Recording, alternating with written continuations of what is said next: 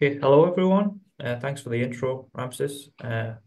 Hopefully the droning in the background quietens throughout the talk. There's some work going on uh, at the Mars building in Toronto right now. Um, but today, yeah, I'm going to talk to you about uh, how we went through the process of uh, getting the refresh for Niagara and Mist supercomputer. So I'm just going to give an overline. So I'm going to start by giving a motivation of why um, why I'm giving the talk and the considerations that we took uh, to get the refresh for Niagara. And then I'm going to go on to some performance metrics that can be used to analyze the system performance. And then I'll describe this SSI metric that we went with eventually. And then I'll go through the list of benchmark applications that we used for the new systems. And then finally, I'll look at the file system performance, and then I'll go and summarize everything. Okay. So deciding on a new HPC system can be a very difficult decision to make because we need to suit the needs of our users and make sure that their applications, their codes run very efficiently on the new system. But then we also need to take into a whole other set of considerations. So it's not an easy decision to make. So I'm just going to go through the questions that we need to ask. So how do we choose the hardware? Do we go with AMD as a CPU, or even a GPU? Do we use Intel, NVIDIA? And this is on the compute node side of things. So this is the CPU, GPU, but then also you've got to consider the file system storage. So do we go with DDN as a vendor, or we have a new player on the market called VAST, which is another option. We need to make these types of decisions. And then, okay, what file system should we use? Should we go with GPFS, Lustre, again, VAST? But then what should the total storage of this be? What can we afford within our budget? How many petabytes can we get? Also, how do we measure the performance of the file system? Do we set a minimum bandwidth on the performance that it should meet in order for the proposed system to be chosen? And then there's another question of CPU versus GPU nodes. Do we want all CPU nodes? But we know that not all applications run efficiently on a CPU. Sorry, not all applications run efficiently on a GPU. So do we want a combination of both CPU nodes and GPU nodes? Okay, if we have a combination, what ratio then? Do we want 50-50, 80-20? And depending on this ratio, depends how big the system can be based on a given budget, a monetary value. So this is quite a hard number to come up with. And again, based on that is how many total nodes do we want? Because we could say get a large number of nodes of only CPU nodes, but they wouldn't contain GPU nodes, so we could get more of them. The same goes if we go for say a lower end CPU versus the higher end CPUs, we could increase the total number of nodes, but per CPU would be lower in performance. Or do we want fewer numbers of nodes with better CPUs? Then we move on to the interconnect. So this is how all the nodes talk to each other. How do we want that to be implemented? Do we want to use InfiniBand which is an option out there, but there's also slingshot. Again, the question is, what's the best performance? But then also, what topology do we use? Do we use Dragonfly Plus? Do we use Fat Tree? These are all other considerations when we're talking about the network. Perhaps one of the biggest constraints is our power budget. So at our current data center for Niagara, I think we have power budget of 2 megawatts. So will the new system fit within that power envelope?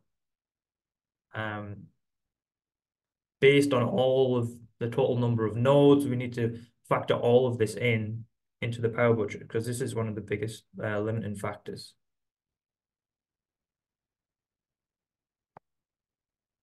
Then the other question is, will it fit in our current data center? So we're talking now about pure square footage. Will the racks fit in what we currently have? So then do we need to find a new data center, or can we use it in the current one we have? That's another question we need to ask. And then we move on to cooling. So how do we cool the cluster? So currently we have fans. Do we stick with fans? If we stick with fans, a large fraction of the power budget is based on cooling the system. If we don't go with fans and we go with liquid cooled, we can use more of the power budget for compute versus cooling. So we can also balance that aspect as well. And then another question is, okay, we go with liquid cooled. Do we go with direct liquid cooled?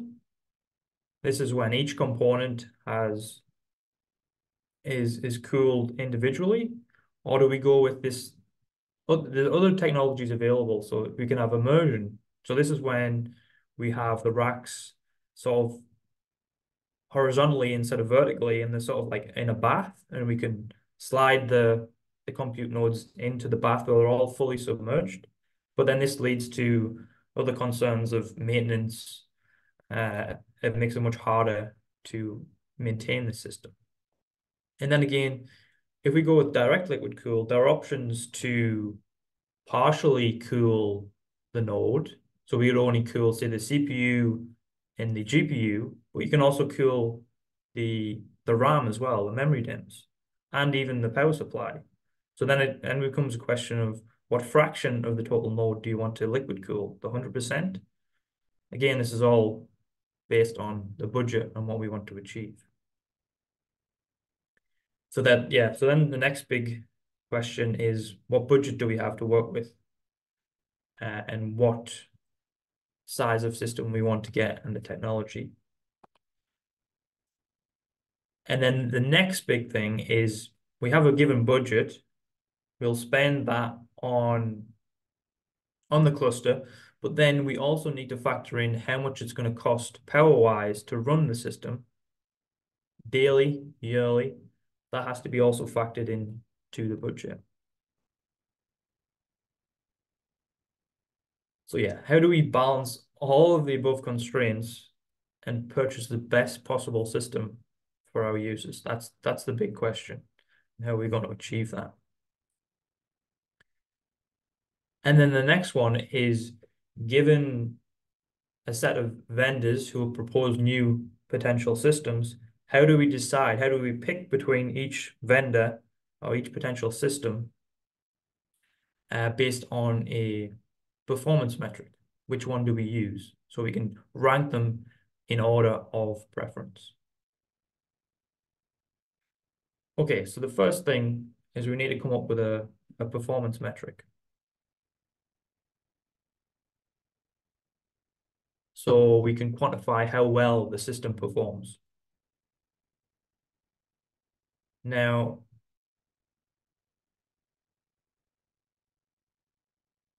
we can get a single performance metric that evaluates all aspects of the system, which we can be used to rank each potential system is what we're looking for.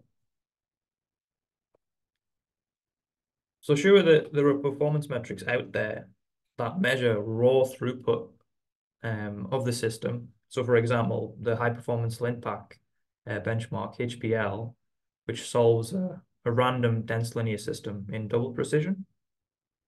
It measures the total flops. So this is the total number of floating point operations per second that the system can achieve. And this is what's used to rank HPC systems on the top 500 list. But this is a good metric for raw performance, not necessarily what we are looking for when we try to get our new system. Yeah, so it's not representative of the vast majority of workloads that run on our system. Not every system is solving a dense linear system in double precision. So we need to come up with a better metric that suits our purposes. The other issue is as newer generations of systems are becoming available, they're becoming more and more heterogeneous. And what I mean by that is the types of nodes are becoming so we have CPUs, but then we also have GPUs now. And it becomes harder to combine the performance of both together. And we run into the problem, as I touched on earlier, is every application will not necessarily run on each node type, but even if they do run on each node type, they might not perform the same or better on the new node types. So for example, on Niagara, which is a purely CPU system, and we have Mist, which is a GPU system, we have 2024 CPU nodes on Niagara and 54 GPU nodes on Mist. So we need to come up with a metric that A, represents common workloads that run on our system, and B, combines the performance of each node type that makes up our system into one number, one score. So it just so happens that the National Energy Research Scientific Computing Center, NERSC, has developed such a metric as they go through what's called the RFP process every couple of years to ask for bids on their new systems. They've developed a metric called the Scalable System Improvement metric, and it's just outlined here. This is the equation for it, where it's made up of U, which is known as the utilization factor. Then we have S, which is the speed up factor, and then W, which is the benchmark weight. So I, in this case, refers to each benchmark application. So you'll get a series of values for each of these terms for each benchmark. And then what we want to do is compute the mean over all benchmarks so that we get one number at the end of things. So this is how we combine the benchmark scores. Yeah. So I'm going to go through each term in the equation in a little bit more detail. But if there are any questions before I continue. I don't think so. Okay, thanks, Ramses. Okay, so we have the utilization factor. This is the first term. So this is just defined as this, where so n is the total number of nodes in the system, and n is the total number of nodes used in the benchmark application. Again, I refers to each benchmark, and ref refers to the reference machine. So in our case, this was Niagara. So what we did is we ran each benchmark on Niagara as like a baseline to compare all of the newer systems in their performance. So what this term is doing is it's sort of the machine utilization. So it was introduced to reward application throughput. and system size relative to the reference system. So in other words, if the proposed system can run the same benchmark that was run on Niagara on a smaller fraction of the total node, the total system, compared to the reference, it will score higher. So say it takes, I don't know, say it takes 100 nodes on Niagara to run the benchmark based on memory requirements. You need that many nodes. But if you run it on the new proposed system on 50 nodes, then it will score higher, given that that fraction is met here. Given it it's a smaller fraction of the total number of nodes in the system. And then we have the next term, which is called the speed up factor. So this is, you just take the total runtime of the benchmark or any other figure of merit, such as time per iteration. So this could be a rate also. So mainly it's going to be time to solution. Or some codes give you, flops again, or molecular dynamics codes give you nanoseconds per day. This will give you the total speed up. Again, ref is just a reference machine for Niagara, and I is each benchmark application. But yeah, it's much simpler. It's just the speed up of the benchmark running on the newer system compared to the reference system, with the idea that the newer system is going to improve on the time to solution. So that's going to lower the time to solution. And then in the case of the rates, it's going to increase. So this, I think this equation inverts depending on which metric you choose to use, which T you choose to use. Because for rates, higher is better, but for seconds, lower is better. So this constraint is necessary because, for example, you could just maximize U.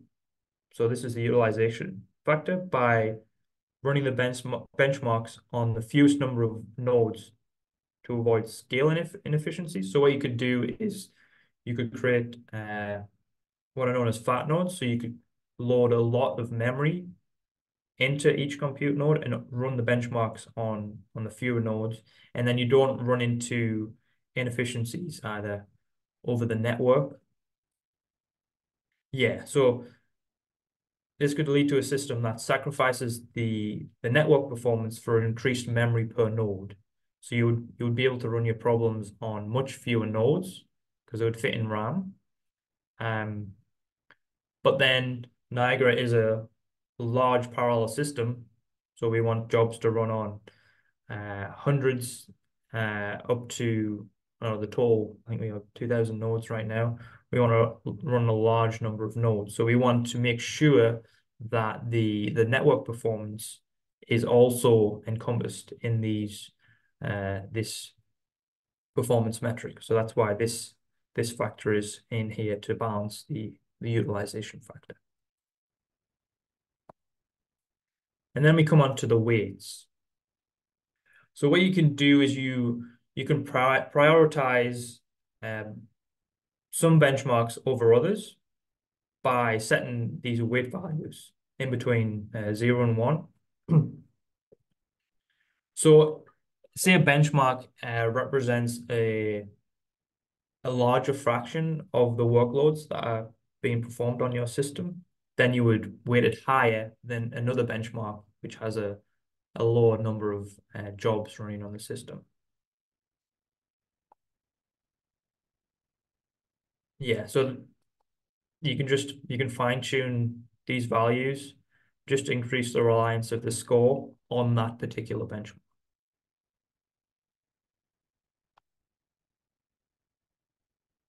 So I don't know, say for example, your system has high fraction of molecular dynamics codes. Then you can increase the weight of this value here on the molecular dynamics benchmark, and then it'll be weighted higher in the SSI score. Now we come on to the mean calculation. So we have to decide on how we compute the mean, because there's a few different cases that we can choose from. So we have the arithmetic mean. Now this is typically used when the performance metrics are in units of time, so seconds, for example. Then we have the harmonic mean, which is used when a rate is used. So this is floating point operations per second. But then we have the geometric mean, which is best used for when we're normalizing against a specific baseline. So you might have guessed, so we're doing it against Niagara as a baseline for normalization. So we went with the geometric mean because we're normalizing against Niagara. And then this is just the computation of the geometric mean. So we just take the product of each benchmark, so of each so when we compute the SSI score, we just take the product of them, and then we take the root where n is the number of benchmarks to run.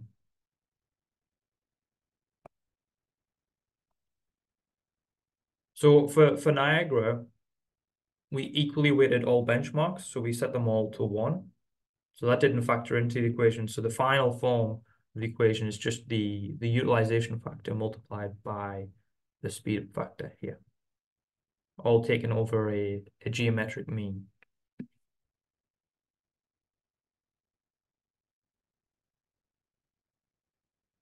there any questions so far about that performance metric?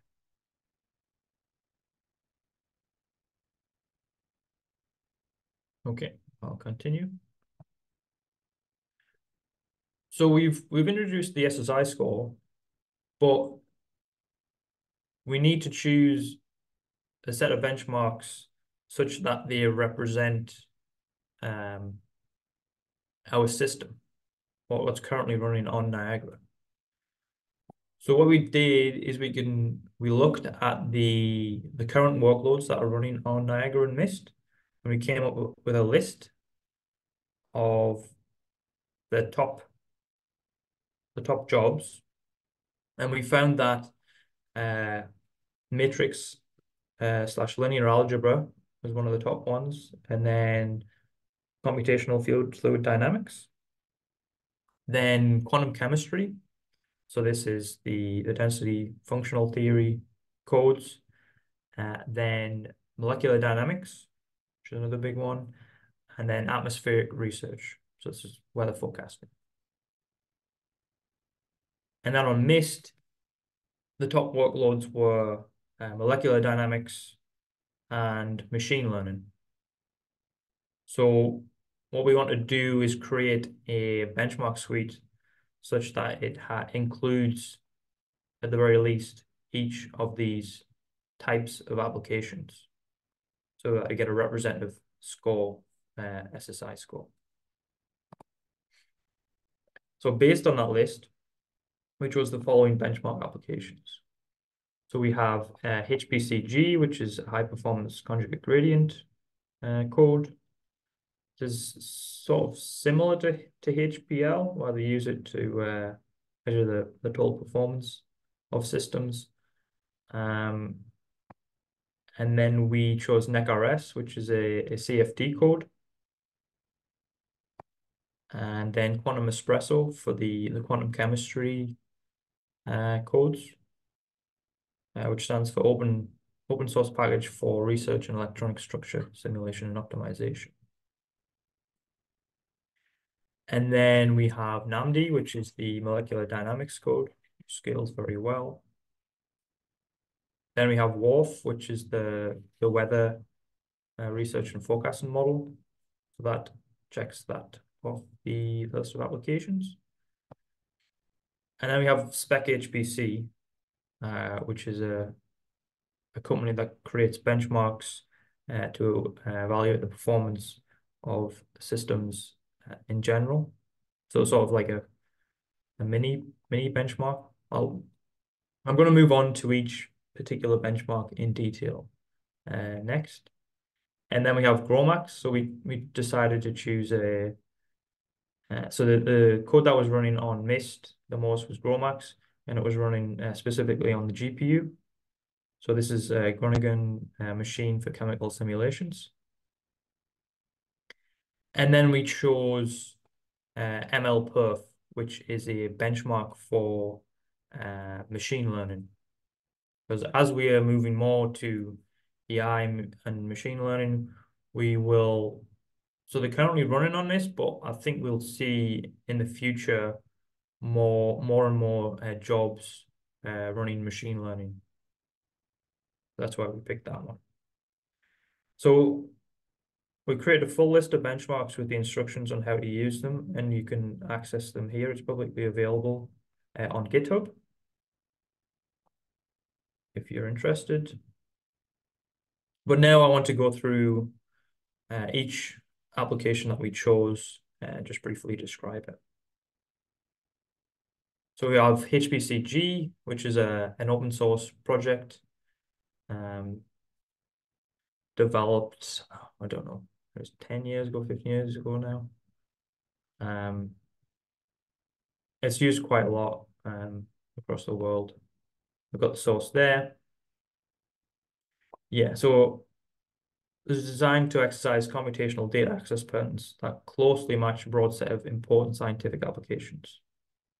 So that I used, so it tries to cover all bases there. So it includes sparse matrix vector multiplication, vector updates, global dot products, then moves on to Gauss-Seidel smoothers, sparse triangular solvers. And then it's written in C++ with MPI and OpenMP support, so we can scale it up to multiple nodes and utilize in every single core on the node when we create our benchmark. Then we have NecRS, which again is open source. It's fast and highly scalable CFD solver targeting HPC applications. It was developed at Argonne National Lab. And again, the source is here on GitHub. So it simulates Navier-Stokes equations with variable time steppers.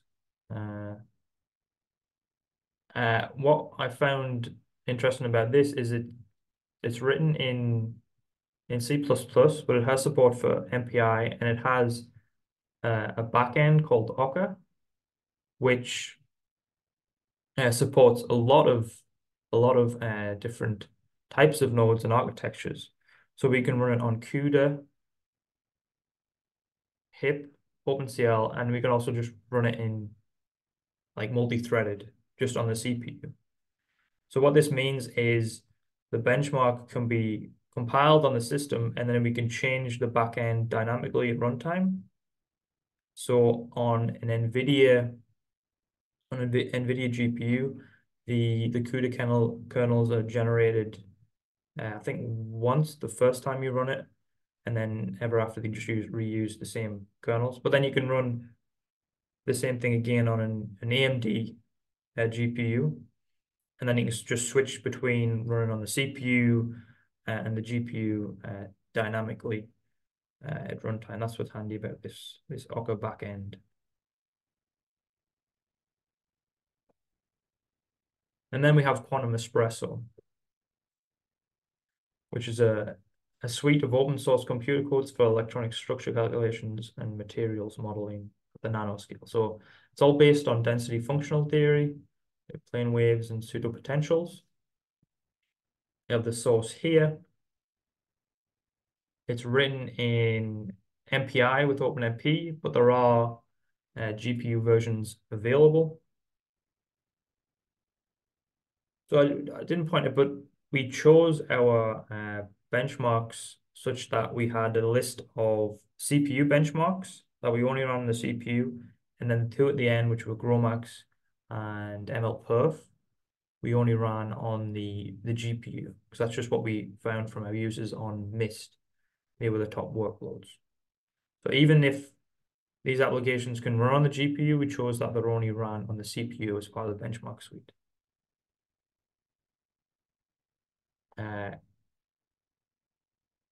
So we can use Quantum Espresso for a whole host of applications. I don't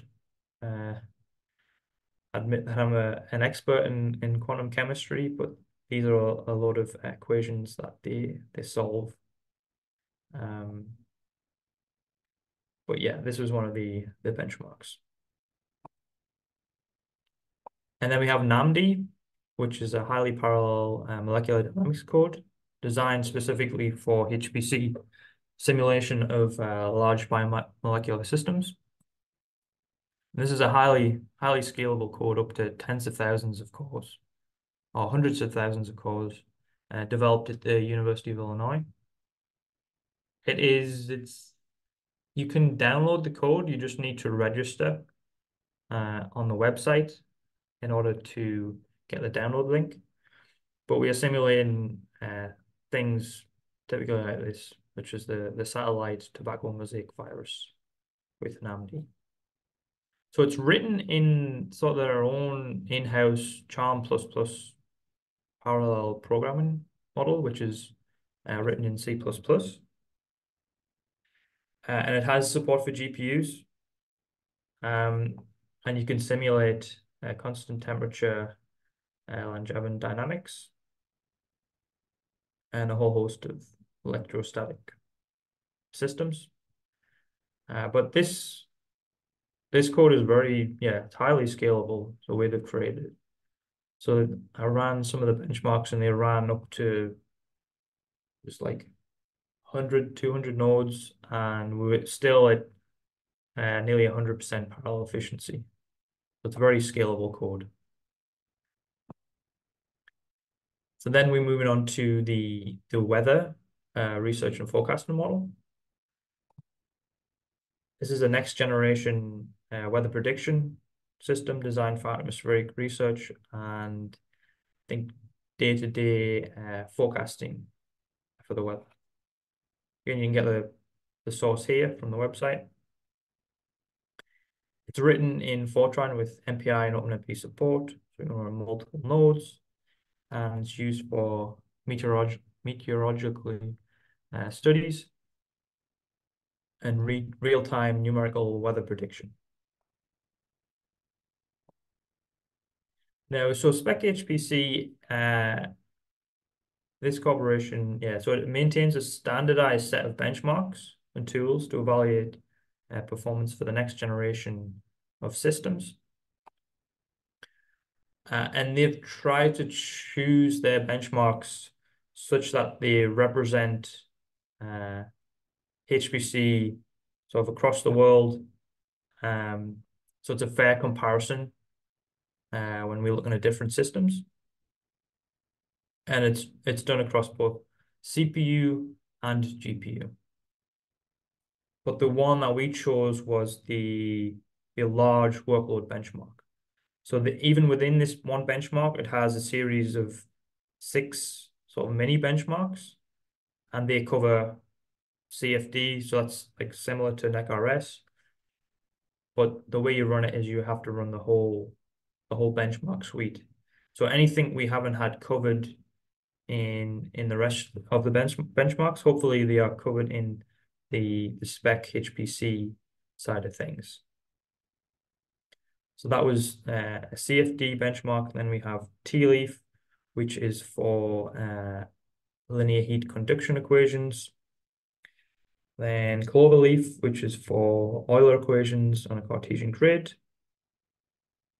And then we have 3D solar coronal magnetic field simulation, and then a high performance geometric multi-grid for finite volume analysis. And this is based on the adaptive mesh refinement codes. And then again, we have a little mini weather code here that mimics the basic dynamics seen in atmospheric weather and climate. So then I'm going to move on to the GPU benchmarks we chose.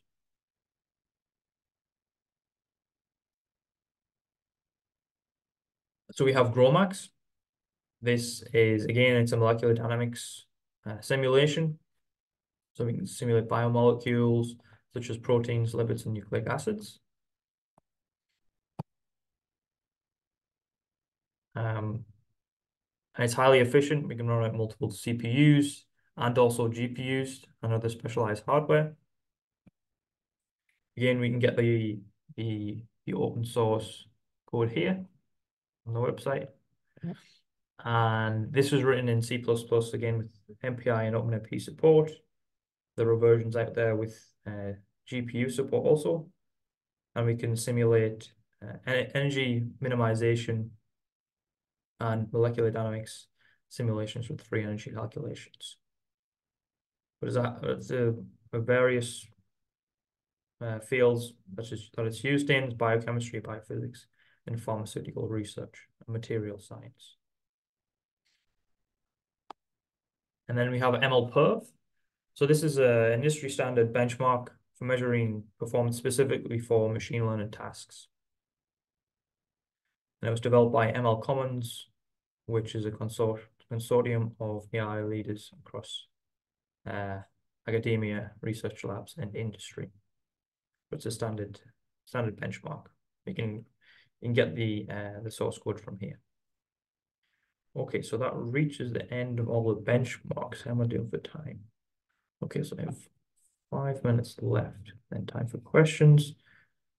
So, okay, so we've chosen our list of benchmarks, but we need to make sure the problem sizes that we are running the applications on are sufficiently large so that, one, they occupy a significant portion of the RAM, because if it's only using a few meg on each node, then we're not exercising the memory bandwidth. So we're not testing that, so that won't be factoring into the score. So we need to make sure that that is reasonably populated. And two, that the problem can be scaled to high core counts. So if it can't be scaled up to high core counts, then what will happen is there is not enough compute or computation to go around each of the nodes. And then what we'll be limited by is the network rather than measuring the compute on the nodes itself. And we need to make, so we need to make sure that there's sustained computation on each node and we're not bound by the network communication. So what we did was, for each benchmark application, we performed a strong scaling test to confirm the scalability of the code. So this is just an example of the one I did for NecRS. So we have the time to solution and the number of nodes that we used. So we scaled it up to 200 nodes on that problem size. And as you can see, I think even at 200 nodes, it was 65% parallel efficiency.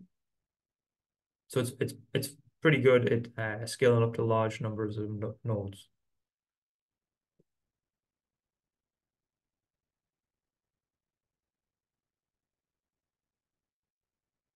So yeah, so far we've only talked about the memory, the compute, and the network performance. But another key component of the HPC system is the file system performance. If we can't get data to and from the compute nodes in a timely manner, then the memory, compute, network performance, that's irrelevant. If we can't feed the compute nodes with data to process, then our system's not going to be very, very good. So the other major component we need to consider is the file system. Now we measured the performance of the file system by looking at the bandwidth. So this is looking at the gigabytes per second, or the IOPS performance, which is the input-output operations per second. Now a good code to measure this is the IOR benchmark. That comes in handy here. So I'm just going to go through what the IOR benchmark does. So it's It stands for interleaved or random, and it's an open source benchmark for testing performance of parallel storage systems. It has a various interfaces and access patterns you can simulate with it. And this is to exercise a file system by reading and writing files, all done in parallel to sort of mimic what an application would do when it's running on the compute nodes. So the list of backends that we can simulate is POSIX, MPIO, HDF5, HDFS, and S3. So it defaults to POSIX. But what essentially it does is it uses the common parallel I/O abstraction backend here, and then it uses MPI for process synchronization. And essentially, it writes a load of files, and then it reads a load of files just to get a sense of the read-write bandwidth of the system and the number of IOPS. So you can change the way it reads and writes these files. So you can change the block size, which tells you how much to write to a file per access. You can change the number of files per process. So you can have multiple processes writing to the same file, or we can have I think this is the maximal case where each process will write its own file, so that will maximize the bandwidth. Then you can also modify the transfer size, segment size, and the memory allocated, because normally when these applications are running, the RAM is heavily utilized, and then we can just sort of mimic that here with IOR. And we can also change the file access patterns. So instead of just starting at the beginning of the file and writing all the way through, we can set it to different offsets into the file based on which rank is writing into the file. We can also do random access, which again is there to mimic what a real-world application will be doing on the system when it's run. I think that's all I wanted to see for the file system. So we have 15 minutes left. I think I'm finished. I just want to summarize what I've talked about so far. So we've looked at the large list of considerations I need to go into buying a new supercomputer. So I hope that I've described how we've gone about our process. I can't fit everything into this hour session, but I've touched on the highlights of the process we went through. And then I went on to describe the SSI metric for measuring the new potential supercomputer bids, the performance. And then I've briefly gone through our benchmark suite, what we use to go through the refresh process of Niagara. And then I've also looked at measuring the file system performance, which we also included in our list. Please feel free to ask questions now, or if you have any further questions, to email them to support@scinet.utoronto.ca. So I think that's the end of the talk. So if you have any questions, please feel free to ask them now. Thank you.